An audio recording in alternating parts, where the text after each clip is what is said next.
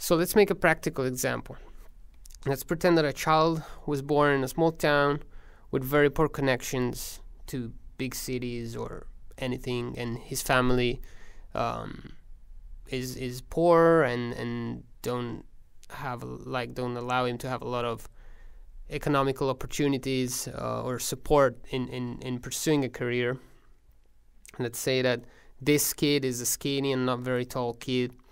The town he lives in, it doesn't offer many things to do. This kid could grow up bored to death, starting to get into some kind of addiction, ended up in a pretty bad life situation. Or he could become passionate of a sport that would help him get rid of tension and energy, like martial arts or boxing or physical sports like that, without really achieving very high results or anything, because his body is not shaped, is not genetically,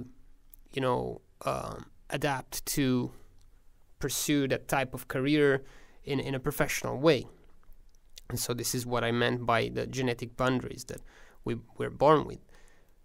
But let's say that this kid gets into art, starts to play an instrument or painting or whatever type of non-physical demanding passion that he could get into. That will lead him to have a very successful career because his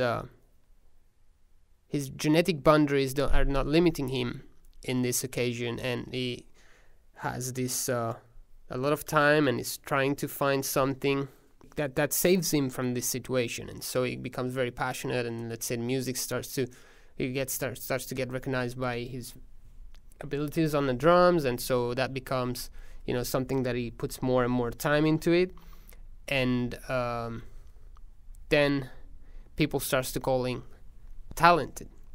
So is what we've just seen talent? To me, it looks more like making the best out of our limits.